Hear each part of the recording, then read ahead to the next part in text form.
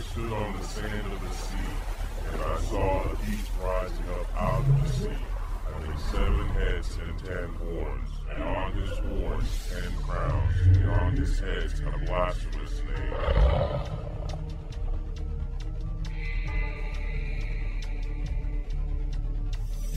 Welcome to the Revelation 13 podcast.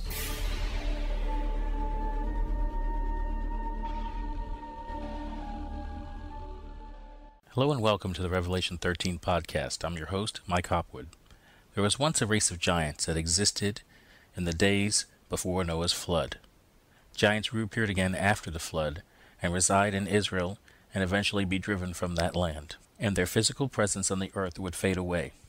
Many cultures would tell stories of their existence and their deeds. According to the apocryphal book of Enoch, they are still here tormenting mankind. The story starts in Genesis chapter 6. And it came to pass, when man began to multiply upon the face of the earth, and daughters were born unto them, that the sons of God saw the daughters of men, and that they were fair, and they took them wives of all which they chose. And the Lord said, My spirit shall not always strive with man, for that he also is flesh, yet his days shall be 120 years.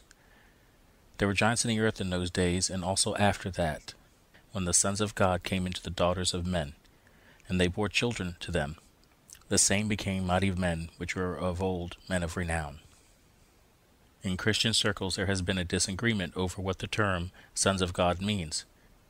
Those who don't take the Bible as literal, and those who find the term conflicts with their doctrine, ascribe the sons of God as being either the righteous line of Seth or as tyrannical rulers. The first theory revolves around the idea that somehow the descendants of Seth were not to marry into the descendants of Cain. Nowhere in the scripture is this prohibition mentioned, or even implied. They even have to change the term daughters of men to daughters of Cain to get their theory to make sense. It also doesn't explain how there were more Nephilim or giants after the flood, since the flood would have wiped out the descendants of Cain. The second theory claims that the term sons of God refers to kings and rulers of man. They take this meaning not from the Bible, but from ancient history. Non-Israelite kings would claim the title as the son of the deity that they worshipped. This theory arose to better explain away the real biblical meaning of the term sons of God. This theory has less scriptural conflicts than the first one, but it's still based on a false premise. The term sons of God is clearly defined in the Bible, as well as in its interpretation by those in the ancient world who first received it. The sons of God were angels. Several references throughout the Bible point this out. Job 1:6 says, Now there was a day when the sons of God came to present themselves before the Lord, and Satan came also among them. This verse could be interpreted by some to show that the sons of God were kings or leaders, except when you get to Job chapter 38, verse 4 through 7. Where wast thou when I laid the foundations of the earth? Declare, if thou hast understanding. Who hath laid the measures, therefore, if thou knowest? Who hath stretched the line upon it? Whereupon are the foundations thereof fastened? Or who laid the cornerstone thereof? When the morning stars sang together, and all the sons of God shouted for joy. The sons of God are shouting for joy at the earth being created, when Jesus sat down the cornerstones of the earth. There is no way they could be man. Man was not created at this time. In the New Testament, 2 Peter 2:4 and Jude 1:6 reference angels sinning and not keeping their proper abode. They were put in chains and await judgment. The book of Enoch states this was what happened to the 200 angels who took wives of the daughters of men in the time before the flood. Peter and Jude are probably referencing the book of Enoch. The most logical place in the Bible where angels were sinning and leaving their proper place is Genesis 6. The offspring of the sons of God and daughters of men were the Nephilim. Nephilim translates as giants. It also translates as the fallen ones, due to the Jewish root word nephal, which means to fall. Sometimes the word is used as a catchphrase for all the fallen angels and their giant offspring. This lumping together of the groups can lead to some confusion. A fallen angel is very different from a half-human giant. The flood of Noah killed everything that had breath that was not in the ark. This would have included the Nephilim giants, but not the fallen angels who fathered them. They would have to be bound and cast into the depths of the earth to be buried.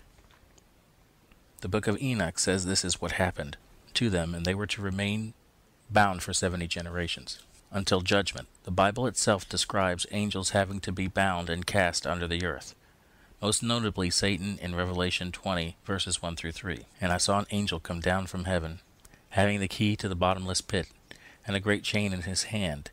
And he laid hold of the dragon, that old serpent, which is the devil and Satan, and bound him 1,000 years, and cast him into the bottomless pit, and shut him up, and set a seal upon him, that he should deceive the nations no more, till the 1,000 years should be fulfilled, and after that he must be loosed a little season.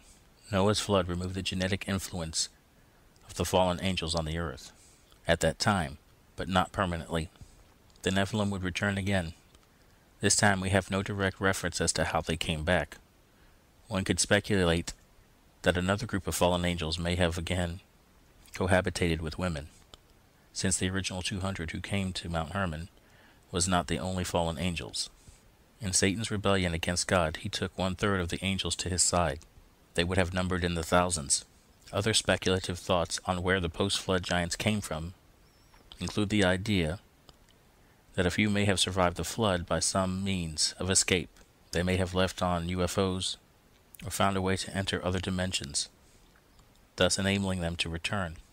Another thought is that one of the wives of Noah's sons had Nephilim DNA in her family line, and it reappeared generations later. All we know for certain from the Bible is that they again inhabit the earth after the flood. Genesis 14, verses 1 through 5 tells us of their presence in the time of Abraham, somewhere around 1900 BC. The story starts with the 5 cities of the plain, in the area of what is now the Dead Sea. They would come under the rule of the king of Elam and his allies for 12 years. They would revolt in the 13th year. In the 14th year, the king of Sodom, Gomorrah, Admah, Zebulon, and Zoar would have to face King Chedorlaomer of Elam. Elam was in southwestern Iran, and Amraphel, king of Shinar. Shinar is thought to be in Iraq, the area of Sumner. Arioch, king of Eleazar. Eleazar was a city in the east bank of the Euphrates, and Tidal, king of nations. Tidal is thought to have ruled a loose confederation of cities, possibly in the Hittite region of Turkey. The king of Elam's forces didn't come directly to the cities of the plain.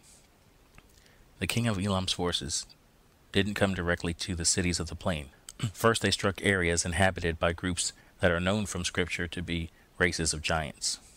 They attacked the Rephaims in Astaroth, Carnium, the Zumzims in Ham, and the Amims in Shavah-Kirathaim. Astaroth Carnium was in the Bashan area, 28 miles south of Damascus, Syria. Ham was a city east of the Jordan River. Shavah-Kirathaim, a city on the plains of Kiryathaim in Moab, which is now in Jordan. Why they attacked these cities first, or at all, is not mentioned in the Bible.